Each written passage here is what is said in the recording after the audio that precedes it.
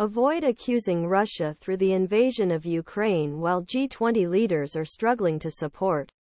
Biden show subtitle secret subtitle G20 leaders come to the New Delhi from 20 country groups. Most of the world's leading economies.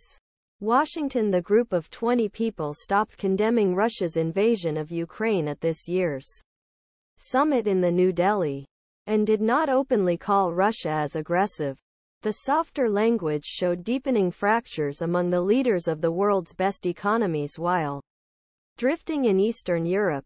He hoped to support Ukraine abroad because he began to question his help. A CNN survey August showed that 55% of Americans are now opposed to additional help. A member of the Russian G20 and Foreign Minister Sergei Lavrov was present for the summit. Putin has attended the conference since he invaded Ukraine in February 2022. Ukraine is not part of the Economic Organization, and its leader Volodymyr Zelensky was invited to participate by Indian Prime Minister Narendra Modi.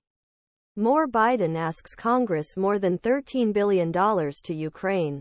A statement from group at a previous summit. Bali refused to take sides in the war. Indonesia, hosting world's largest economies.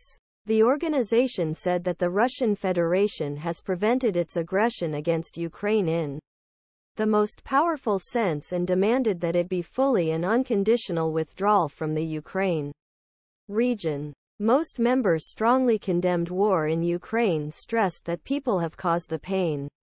Exacerbation of existing fragility in global economy, restricting growth, inflation, increasing supply chains, energy food insecurity, raising financial stability risks, said notification. Conditions. Sanctions have other opinions and different evaluations.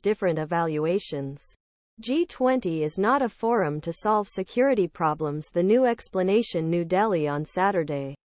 The negative added effects of war in Ukraine on global economy, especially COVID in developing and at least developed countries, for complex of policy environment. He said, the situation had different views and evaluations. He evaluated